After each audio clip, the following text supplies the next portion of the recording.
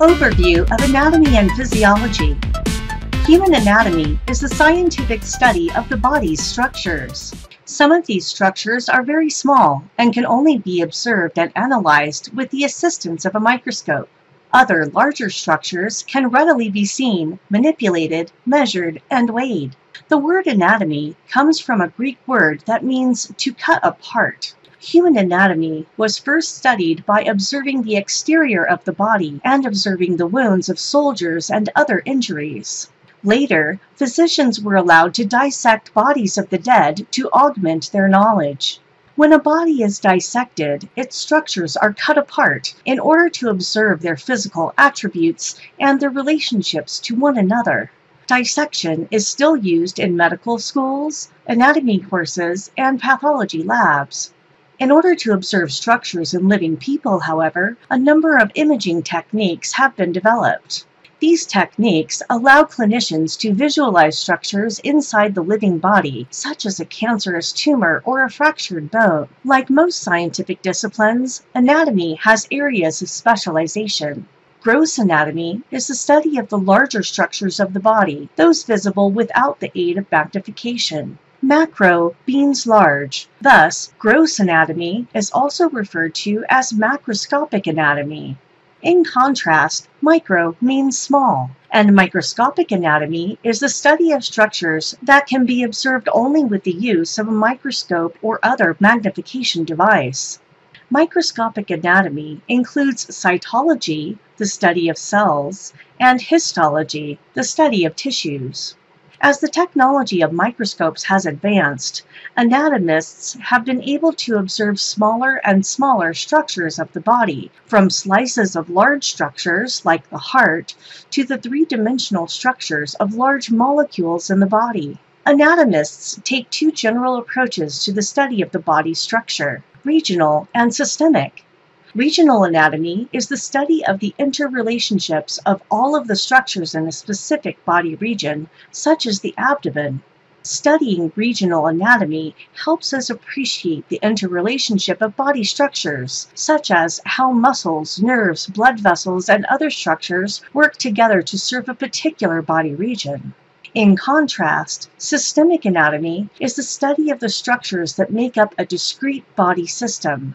That is, a group of structures that work together to perform a unique body function. For example, a systemic anatomical study of the muscular system would consider all of the skeletal muscles of the body. Whereas anatomy is about structure, physiology is about function. Human physiology is the scientific study of the chemistry and physics of the structures of the body and the ways in which they work together to support the functions of life. Much of the study of physiology centers on the body's tendency toward homeostasis. Homeostasis is the state of steady internal conditions maintained by living things. The study of physiology certainly includes observation, both with the naked eye and with microscopes, as well as manipulations and measurements. However, current advances in physiology usually depend upon carefully designed laboratory experiments that reveal the functions of the many structures and chemical compounds that make up the human body. Like anatomists, physiologists typically specialize in a particular branch of physiology. For example, neurophysiology is the study of the brain, spinal cord, and nerves, and how these work together to perform functions as complex and diverse as vision, movement, and thinking. Physiologists may work from the organ level, for example, exploring what the different parts of the brain do, to the molecular level, such as exploring how an electrical signal travels along nerves. Form is closely related to function in all living things. For example, the thin flap of your eyelid can snap down to clear away dust particles and almost instantaneously slide back up to allow you to see again. At the microscopic level, the arrangement and function of the nerves and muscles that serve the eyelid allow for its quick action and retreat. At a smaller level of analysis, the function of these nerves and muscles likewise relies on the interactions of specific molecules and ions. Even the three-dimensional structure of certain molecules is essential to the function. Your study of anatomy and physiology will make more sense if you continually relate the form of the structures you are studying to their function. In fact, it can be somewhat frustrating to attempt to study anatomy without understanding the underlying physiology that a particular body structure supports. Imagine, for example, trying to appreciate the unique arrangement of the bones of the human hand if you had no concept of the function of the hand. Fortunately, your understanding of how the human hand manipulates tools, from pens to cell phones, helps you appreciate the unique alignment of the thumb in opposition to the four fingers, making your hand a structure that allows you to pinch and grasp objects and type messages. Before you begin to study the different structures and functions of the human body, it is helpful to consider its basic architecture. That is, how its smallest parts are assembled into larger structures. It is convenient to consider the structures of the body in terms of the fundamental levels of organization that increase in complexity.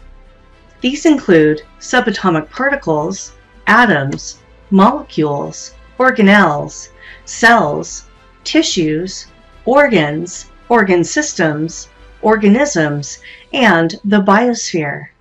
When discussing the levels of structural organization of the human body, the organization is often discussed in terms of 6 distinct levels of increasing complexity, from the smallest chemical building blocks to a unique human organism.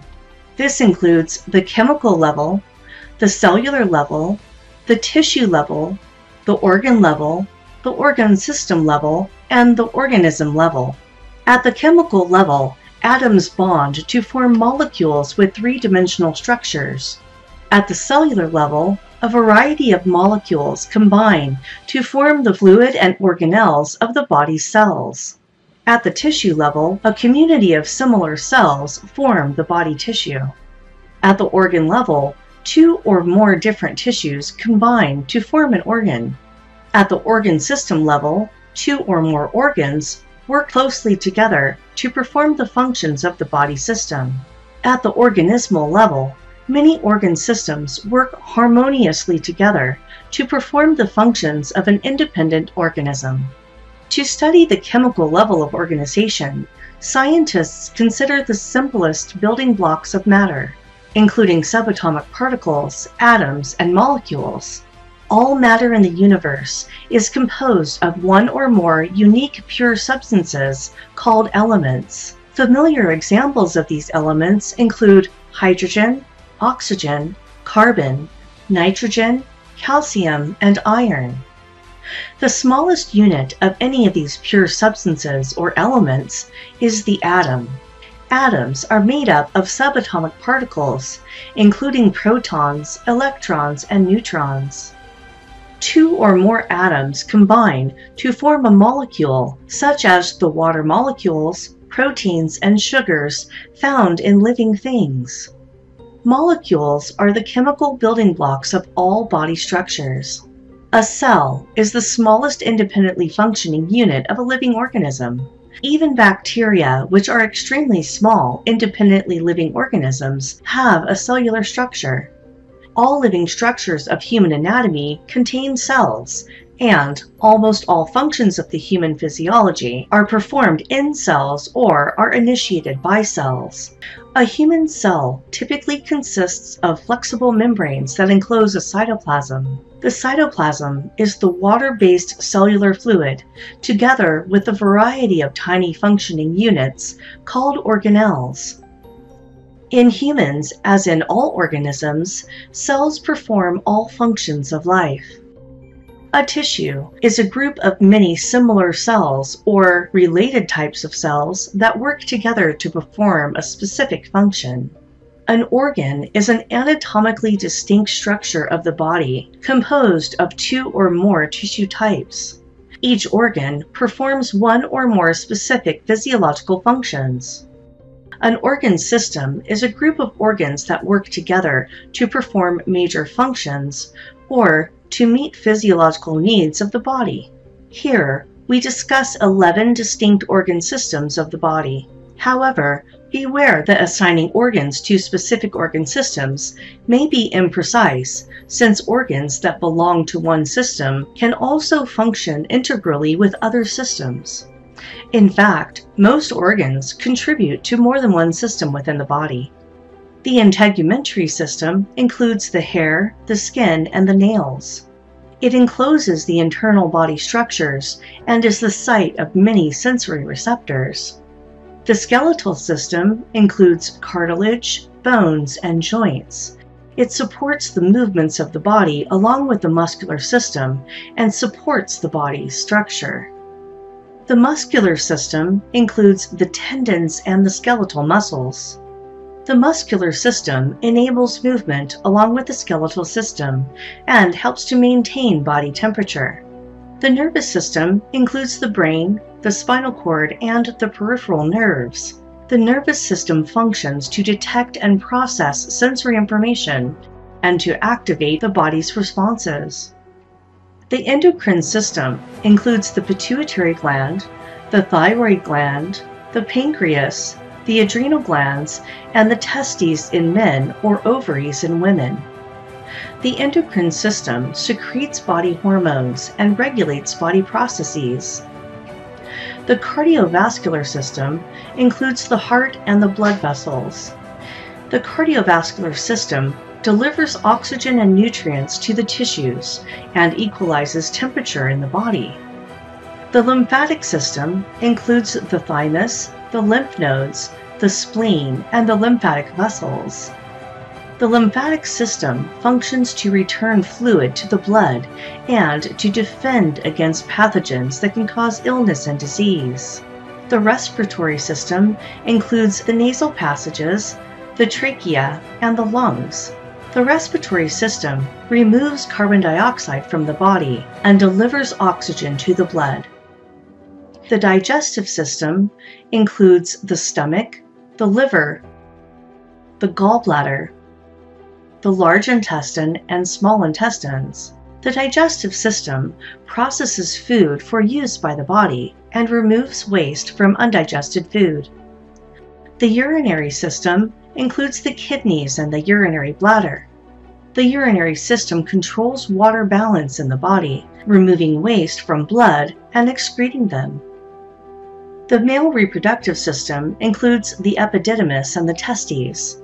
The male reproductive system produces sex hormones and gametes called sperm.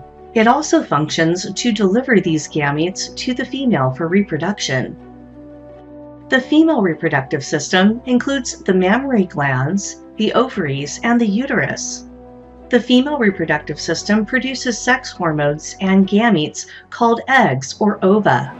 It also supports the embryo or fetus until birth and produces milk for the infant.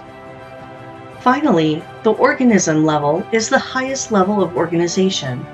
An organism is a living being that has a cellular structure and that can independently perform all physiological functions necessary for life. In multicellular organisms, including humans, all cells, tissues, organs, and organ systems of the body work together to maintain the life and health of the organism.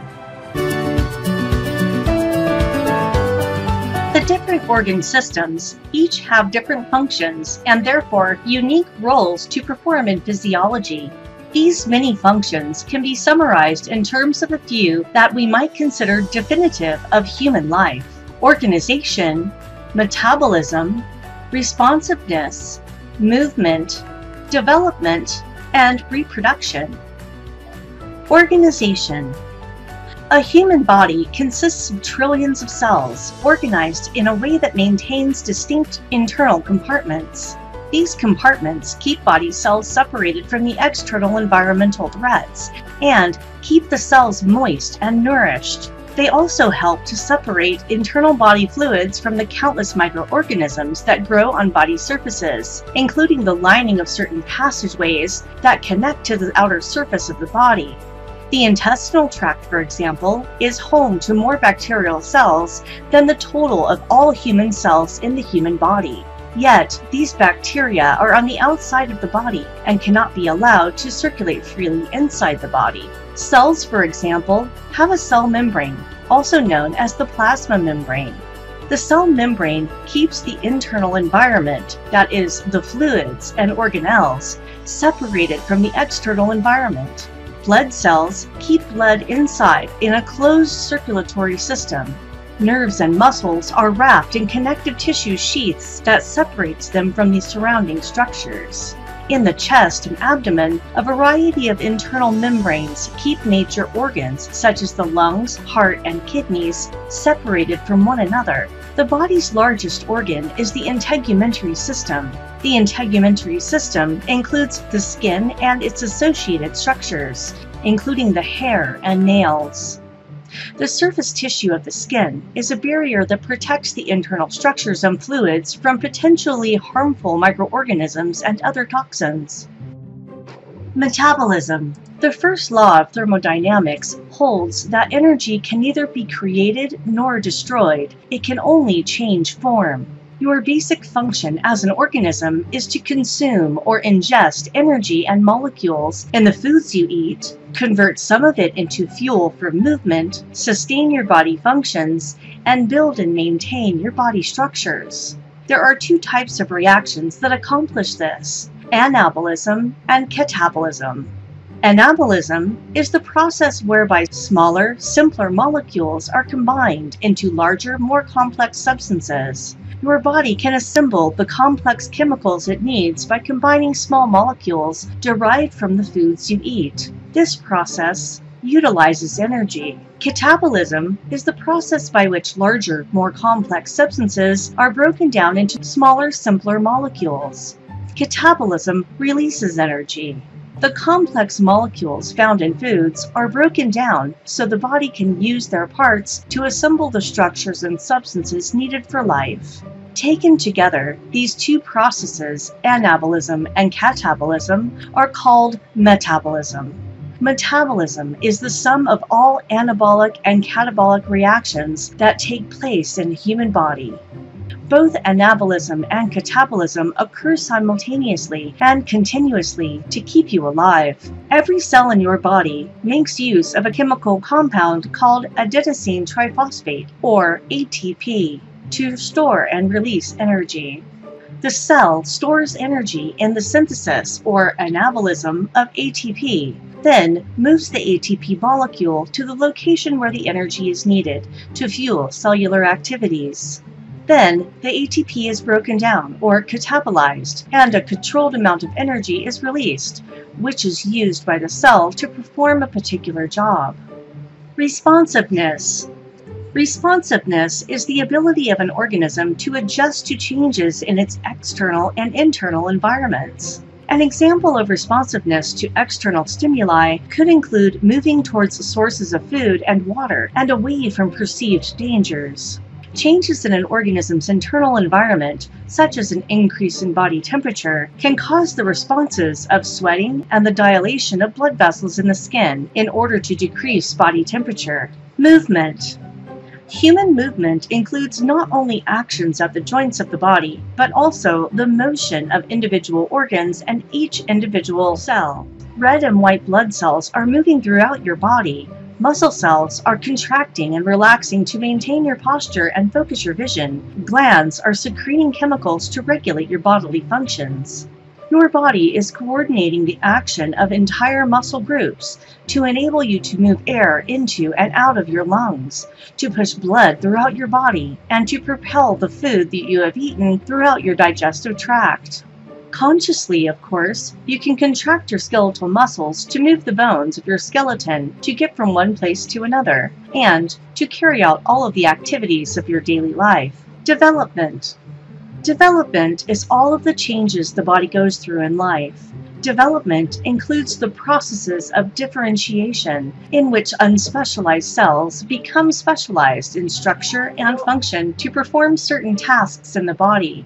Development also includes the processes of growth and repair, both of which involve cell differentiation. Growth. Growth is the increase in body size. Humans, like all multicellular organisms, grow by increasing the number of existing cells, increasing the amount of non-cellular material around cells, and, within very narrow limits, increasing the size of existing cells. Reproduction. Reproduction is the formation of a new organism from parent organisms. In humans, reproduction is carried out by the male and female reproductive systems. Because death will come to all complex organisms, without reproduction, the line of organisms would end. Humans have been adapting to life on Earth for at least the past 200,000 years. Earth and its atmosphere have provided us with air to breathe, water to drink, and food to eat. But these are not the only requirements for survival. Although you may rarely think about it, you also cannot live outside of a certain range of temperature and pressure that the surface of our planet and its atmosphere provides. The 4 requirements for human life are oxygen, nutrients, a narrow range of temperatures, and a narrow range of atmospheric pressures. Oxygen. Atmospheric oxygen is only about 20% oxygen, but that oxygen is a key component of the chemical reactions that keep the body alive, including the reactions that produce ATP. Brain cells are especially sensitive to lack of oxygen because of their requirement for high and steady production of ATP. Brain damage is likely within 5 minutes without oxygen, and death is likely within 10 minutes. Nutrients. A nutrient is a substance in food and beverages that is essential to human survival. The 3 basic classes of nutrients are water, the energy-yielding and body-building nutrients, and the micronutrients, which includes vitamins and minerals. The most critical nutrient is water. Depending on the environmental temperature and our state of health, we may be able to survive for only a few days without water. The body's functional chemicals are dissolved and transported in water, and the chemical reactions of life take place in water. Moreover, water is the largest component of cells, blood, and the fluid between cells. And water makes up about 70% of the adult's body mass. Water also helps regulate our internal temperature and cushions, protects, and lubricates joints and many other bodily structures. The energy-yielding nutrients are primarily carbohydrates and lipids, while proteins mainly supply the amino acids that are the building blocks of the body itself. You ingest these nutrients in plant and animal foods and beverages, and the digestive system breaks them down into molecules small enough to be absorbed. The breakdown of products of carbohydrates and lipids can then be used in the metabolic process that converts them to ATP. Although you might feel as if you were starving after missing a meal, you can actually survive without consuming the energy-yielding nutrients for at least several weeks. Water and the energy-yielding nutrients are also referred to as macronutrients because the body needs them in large amounts. In contrast, micronutrients are the vitamins and minerals. These elements and compounds participate in many essential chemical reactions and processes, such as nerve impulses. Some, such as calcium, also contribute to the body's structure. Your body can store some of the micronutrients in its tissues and draw on those reserves if you fail to consume them in your diet for a few days or even weeks. Other micronutrients, such as vitamin C and most of the B vitamins, are water-soluble and cannot be stored, so you will need to consume vitamins B and C every day or 2. Narrow range of temperatures. You have probably seen the news stories about athletes who died of heat stroke or hikers who died of exposure to cold.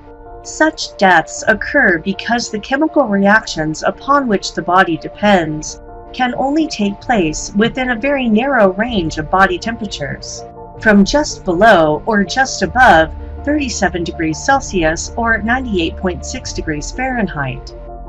When body temperature rises well above or drops well below normal, certain proteins called enzymes that facilitate chemical reactions lose their normal structure and lose their ability to function. Thus, the chemical reactions of metabolism cannot proceed. That said, the body can respond effectively to short-term exposure to heat or cold. One of the body's responses to heat is sweating. As sweat evaporates from skin, it removes some thermal energy from the body, thereby cooling it. Adequate water from the extracellular fluid in the body is necessary to produce sweat, so adequate fluid intake is essential to balance that loss during the sweat response. Not surprisingly, the sweat response is much less effective in a humid environment because the air is already saturated with water. Thus, the sweat on the skin's surface is not able to evaporate, and the internal body temperature gets dangerously high. The body can also respond effectively to short-term cold exposure. One response to cold is shivering, muscle movements that generates heat. Another response is increased breakdown of stored energy to generate heat.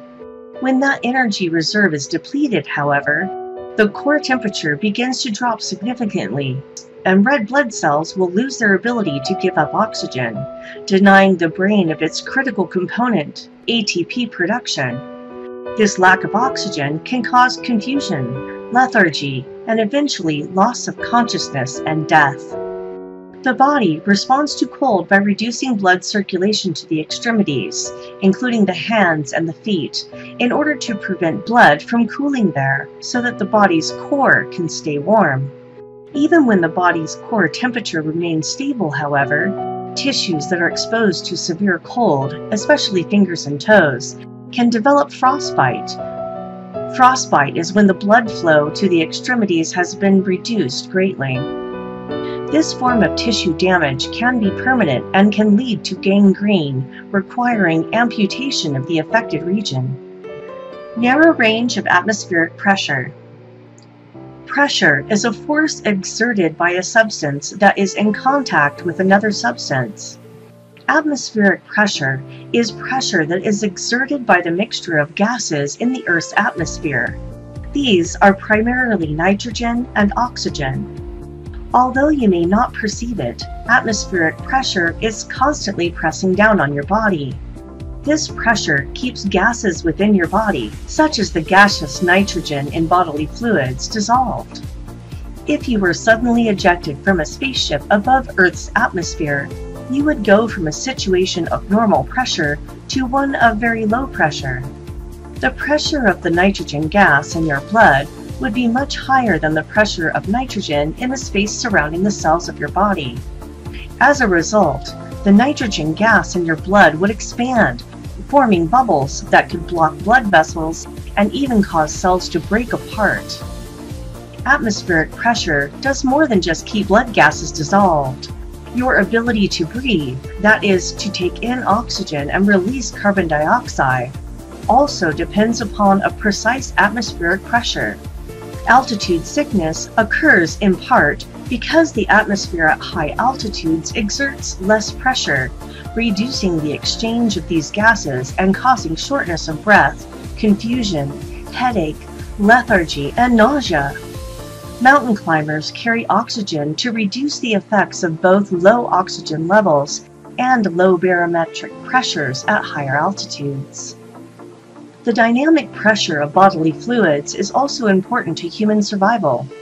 For example, blood pressure, which is the pressure exerted by blood as it flows within blood vessels, must be great enough to enable blood to reach all body tissues, and yet low enough to ensure that the delicate blood vessels can withstand the friction and force of the pulsating flow of pressurized blood. Homeostasis requires that the body continuously monitor its internal conditions. From body temperature to blood pressure to levels of certain nutrients, each physiological condition has a particular set point. A set point is the physiological value around which the normal range fluctuates.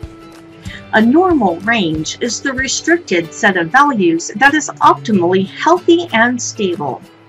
For example, the set point for normal human body temperature is approximately 37 degrees Celsius or 98.6 degrees Fahrenheit.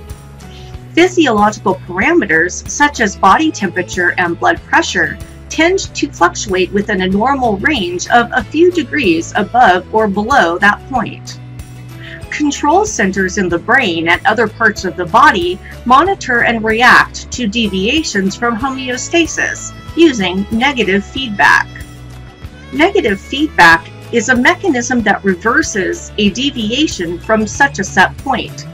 Therefore, negative feedback maintains body parameters within their normal range. The maintenance of homeostasis by negative feedback goes on throughout the body at all times, and an understanding of negative feedback is thus fundamental to understanding human physiology. Negative feedback. A negative feedback system has three basic components: a sensor, a control center, and an effector.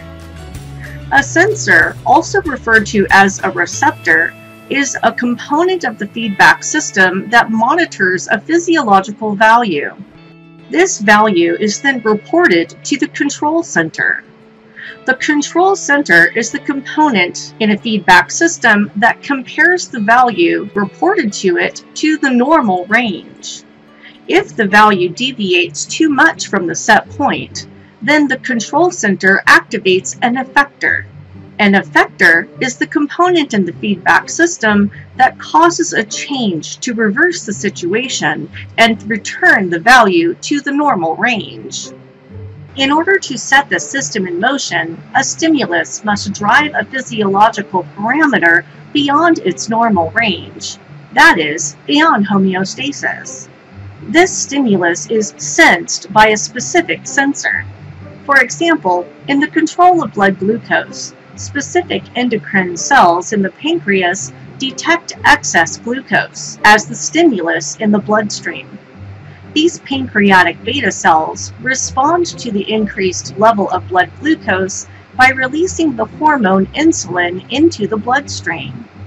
The insulin signals skeletal muscle fibers, fat cells, and liver cells to take up the excess glucose, removing it from the bloodstream.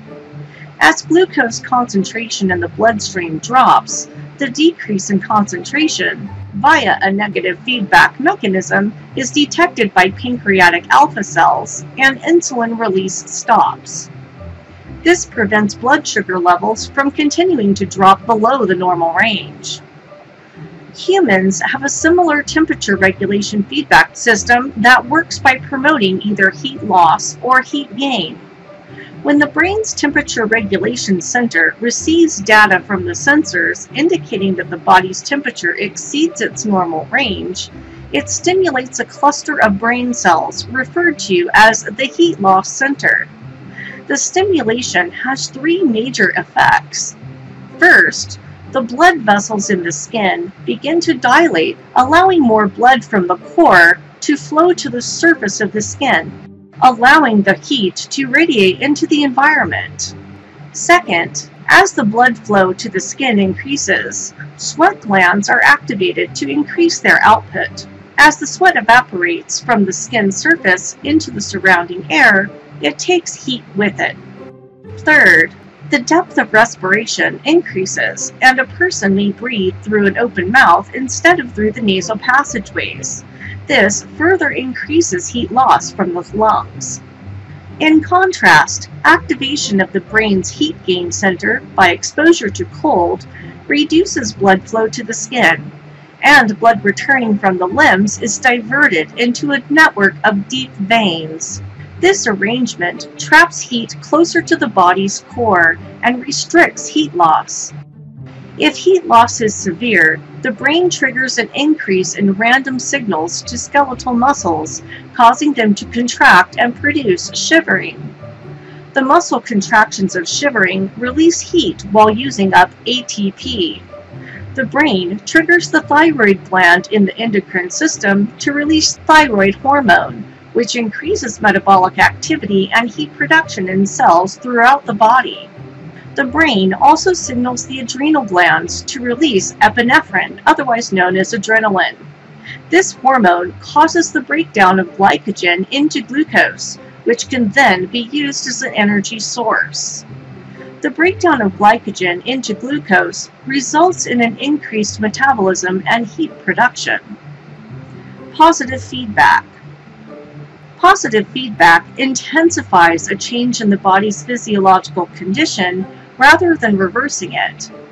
A deviation from the normal range results in more change, and the system moves further away from the normal range. Positive feedback in the body is normal only when there is a definite endpoint.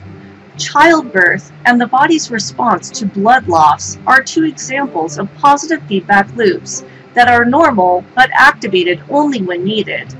Childbirth at full term is an example of a situation in which the maintenance of the body's existing state is not desired. Enormous changes in the mother's body are required to give birth at the end of pregnancy. The events of childbirth, once begun, must progress rapidly to a conclusion, or the life of the mother and the baby would be at risk. The extreme muscular work of labor and delivery are the result of a positive feedback system. The first contractions of labor, the stimulus, push the baby towards the cervix, which is the lowest part of the uterus. The cervix contains stretch-sensitive nerve cells that monitor the degree of stretching. These would be the sensors. These nerve cells send messages to the brain, which in turn causes the pituitary gland at the base of the brain to release the hormone oxytocin into the bloodstream.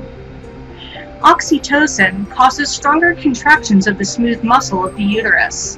These are the effectors. Thus, the baby is pushed further down the birth canal. This causes an even greater stretching of the cervix. This cycle of stretching, oxytocin release, and increasingly more forceful contractions stops only when the baby is born. At this point, the stretching of the cervix halts, stopping the release of oxytocin. A second example of positive feedback centers on reversing extreme damage to the body. Following a penetrating wound, the most immediate threat is excessive blood loss. Less blood circulating means reduced blood pressure and reduced perfusion or penetration of the blood to the brain and other vital organs. If perfusion is severely reduced, vital organs will shut down and the person will die. The body responds to this potential catastrophe by releasing substances into the injured blood vessel wall that begin the process of blood clotting. As each step of clotting occurs, it stimulates the release of more clotting substances. This accelerates the processes of clotting and sealing off the damaged area. Clotting is contained in a local area based on the tightly controlled availability of these clotting proteins. This is an adaptive, life-saving cascade of events. Anatomists and healthcare providers use terminology that can be bewildering to the uninitiated. However, the purpose of this language is not to confuse, but rather to increase precision and reduce medical errors. For example, is a scar above the wrist located on the forearm 2 or 3 inches away from the hand? Or is it at the base of the hand? Is it on the palm side or the back side of the hand? By using precise anatomical terminology, we eliminate ambiguity. Anatomical terms are derived from ancient Greek and Latin words. Because these languages are no longer used in everyday conversation, the meaning of their words do not change. Anatomical terms are made up of roots, prefixes, and suffixes. The root of a term often refers to an organ, tissue, or condition, whereas the prefix or suffix often describes the root word. For example, in the disorder hypertension, the prefix hyper means high or over, and the root word tension refers to pressure. So, The word hypertension refers to abnormally high blood pressure. Anatomical position. To further increase precision, anatomists standardize the way in which they will view the body. Just as maps are normally oriented with north at the top, the standard body map, or anatomical position, is that of the body standing upright with the feet at shoulder width and parallel, toes pointing forward. The upper limbs are held out to each side slightly, and the palms of the hands face forward. Using this standard position reduces confusion. It does not matter how the body being described is oriented. The terms are used as if they were an anatomical position. For example, a scar that is in the anterior carpal region would be present on the palm side of the wrist. The term anterior would be used even if the hand were palm down on the table. A body that is lying down is described to be either prone or supine. Prone describes a face-down orientation, and supine describes a face-up orientation. These terms are sometimes used to describe the position of the body during specific physical examinations or surgical procedures. Regional terms. The human body's numerous regions have specific terms to help increase precision. Notice that the term brachium, or arm, is reserved for the upper arm, and the antebrachium, or forearm, is used for the term meaning lower arm. Similarly, the femur or thigh refers to the upper portion of the leg, whereas leg or crus is reserved for the lower portion of the leg existing between the knee and the ankle. Directional terms. Certain directional terms appear throughout this and any other anatomy tutorial. These terms are essential for describing the relative positions of different body structures. For instance, an anatomist might describe one band of tissue as inferior to another, or a physician might describe a tumor as being superficial to a deeper body structure. Some common terms that you should commit to memory in order to avoid confusion when you are studying or describing locations of particular body parts are as follows. Anterior or ventral describes the front or direction towards the front of the body. For example, the toes are anterior to the foot. Posterior or dorsal describes the back or the direction toward the back of the body. For example, the heel is posterior to the toes. Superior or cranial describes a position above or higher than another part of the body. For example, the eyebrows are superior to the nose. Inferior or caudal describes a position below or lower than another part of the body, or near or toward the tail in humans, or the coccyx, which is the lowest part of the spinal column. For example, the pelvis is inferior to the abdomen. Lateral describes the side or direction towards the side of the body. For example, the thumb or pollex is lateral to the digits. Medial describes the middle or direction toward the middle or center line of the body. For example, the hallux or big toe is the most medial of the toes. Proximal describes a position in a limb that is nearer to the point of attachment or the trunk of the body. For example, the brachium would be proximal to the antebrachium. Distal describes a position in a limb that is further from the point of attachment or trunk of the body. For example, the crus is distal to the femur. Superficial describes a position closer to the surface of the body. For example, the skin would be superficial to the bones. Deep describes a position that is further from the surface of the body. For example, the brain would be deep to the skull. Body planes.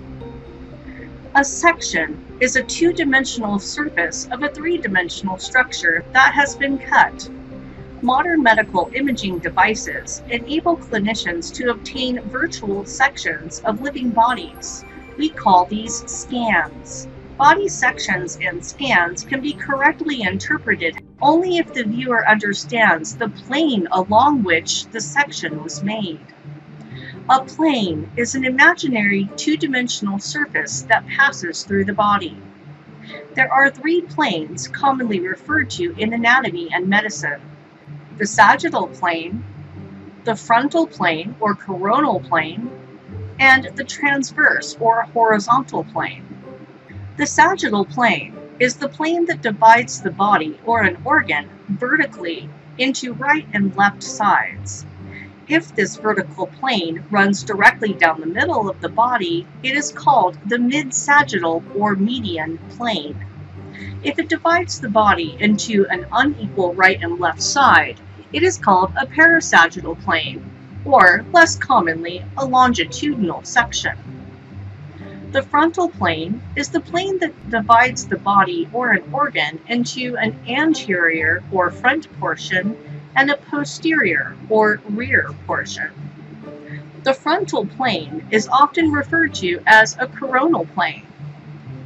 The transverse plane is the plane that divides the body or an organ horizontally into upper and lower portions.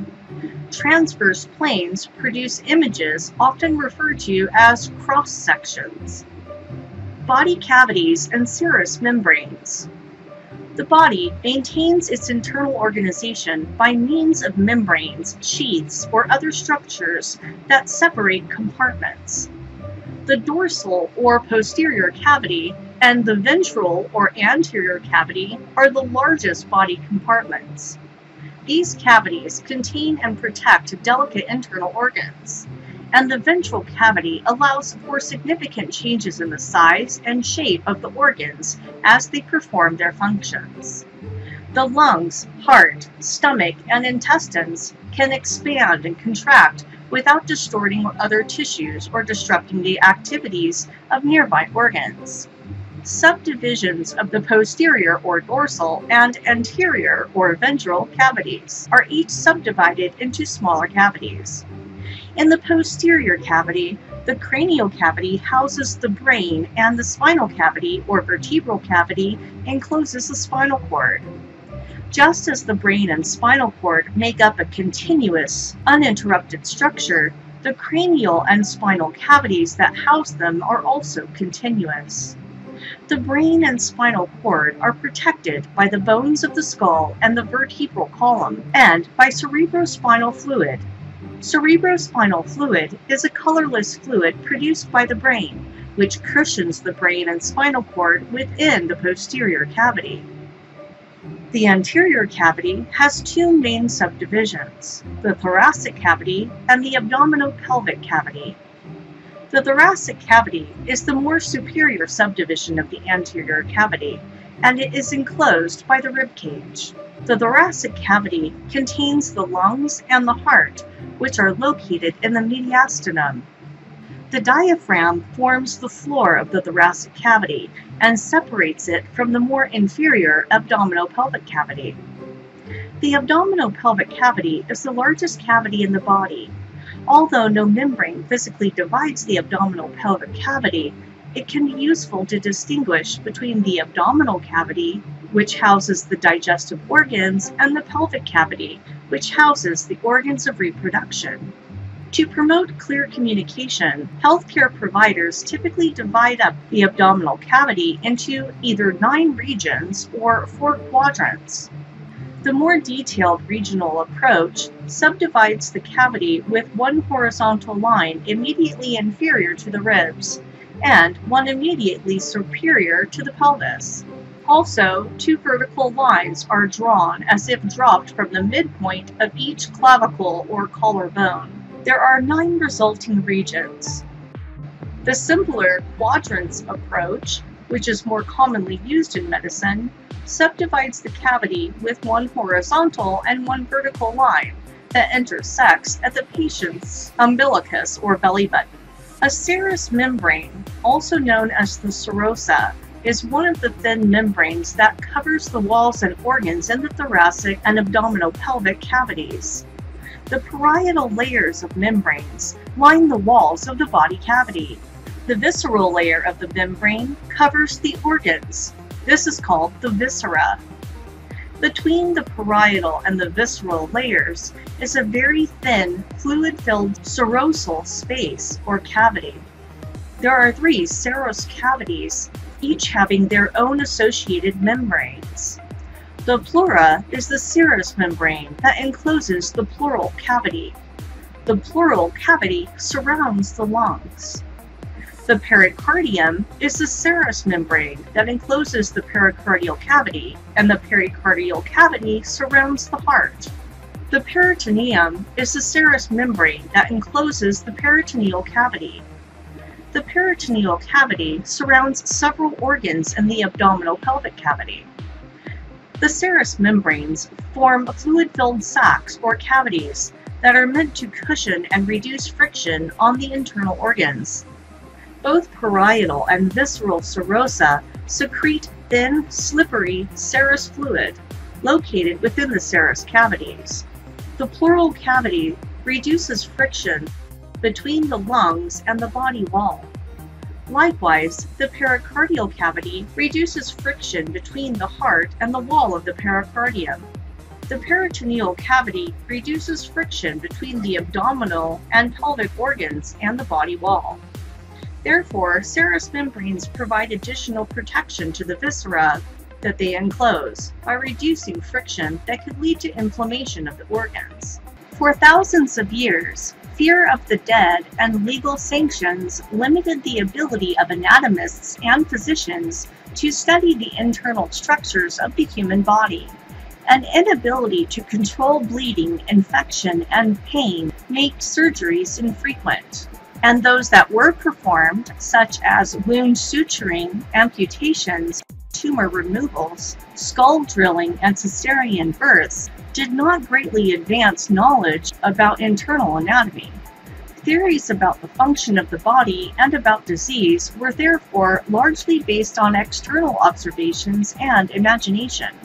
During the 14th and 15th centuries, however, the detailed anatomical drawings of Italian artist and anatomist Leonardo da Vinci and Flemish anatomist Andreas Vesalius were published, and interest in human anatomy began to increase.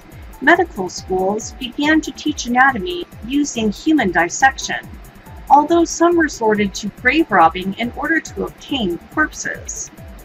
Laws were eventually passed that enabled students to dissect the corpses of criminals and those who donated their bodies for research. Still, it was not until the late 19th century that medical researchers discovered non-surgical methods to look inside the living body. X-rays. German physicist Wilhelm Röntgen was experimenting with electrical current when he discovered that a mysterious invisible ray would pass through his flesh and leave an outline of his bones on a screen coated with a metal compound. In 1895, Röntgen made the first durable record of the internal parts of a living human. This was an X-ray image of his wife's hand. Scientists around the world quickly began their own experiments with X-rays. By 1900, X-rays were widely used to detect a variety of injuries and diseases. In 1901, Röntgen was awarded the first Nobel Prize for Physics for his work in this field. The X-ray is a form of high-energy electromagnetic radiation with a short wavelength, capable of penetrating solids and ionizing gases. As they are used in medicine, X-rays are emitted from an X-ray machine and directed toward a specially treated metallic plate placed behind a patient's body. The beam of radiation results in a darkening of the X-ray plate. X-rays are slightly impeded by soft tissues, which show up as gray on the X-ray plate, whereas hard tissues, such as bone, largely block the X-rays, producing a light-toned shadow. Thus, X-rays are usually used to visualize hard body structures such as teeth and bones. Like many forms of high-energy radiation, however, X-rays are capable of damaging cells and initiating changes that can lead to cancer. This danger of excessive exposure to X-rays was not fully appreciated for many years after their widespread use. Refinements and enhancements of X-ray techniques have continued throughout the 20th and 21st centuries. Although often supplanted by more sophisticated imaging techniques, the X-ray still remains a workhorse in medical imaging, especially for viewing fractures and for dentistry. The disadvantage of irradiation to the patient and the operator is now attenuated by proper shielding and by limiting exposure. Modern medical imaging. X-rays can depict a two-dimensional image of a body region, only from a single angle.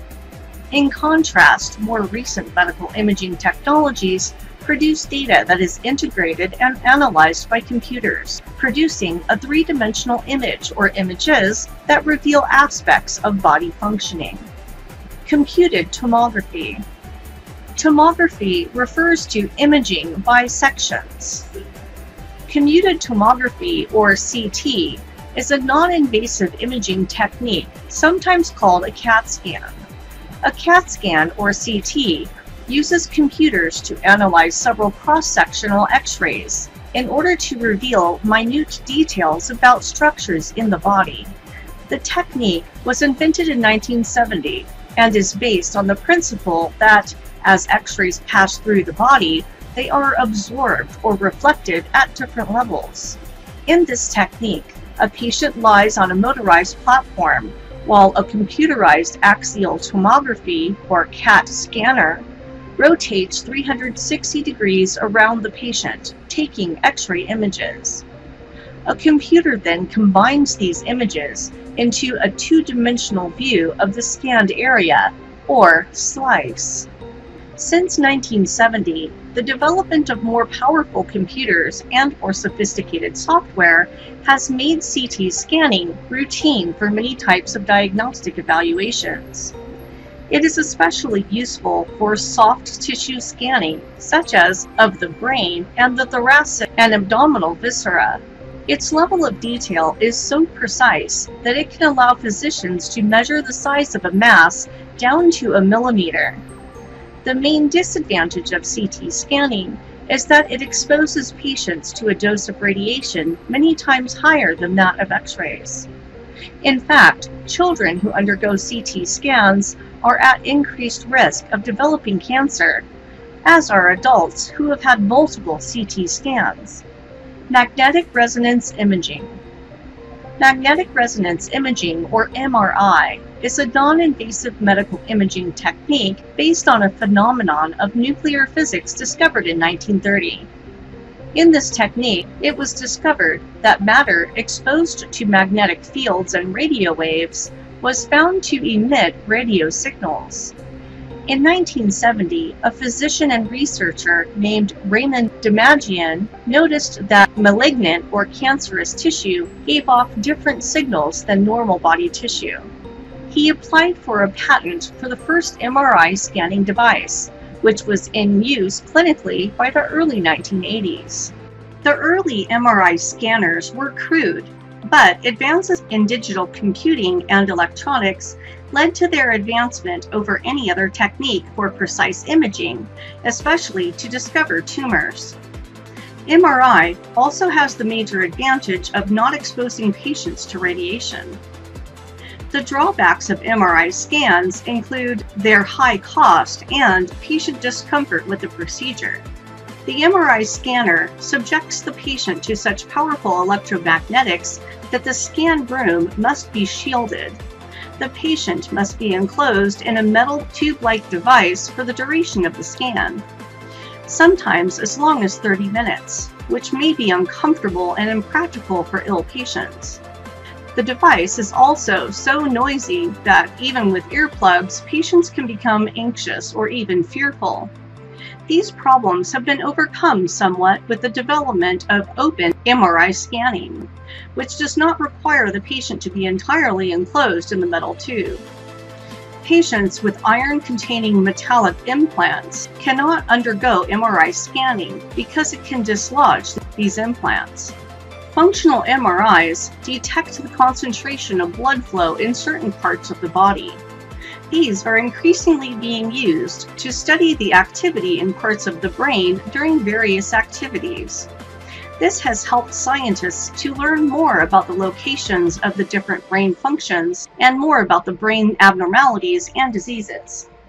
Positron emission tomography. Positron emission tomography, or PET, is a medical imaging technique involving the use of so-called radiopharmaceuticals. Radiopharmaceuticals are substances that emit a radiation that is short-lived and therefore relatively safe to administer to the body.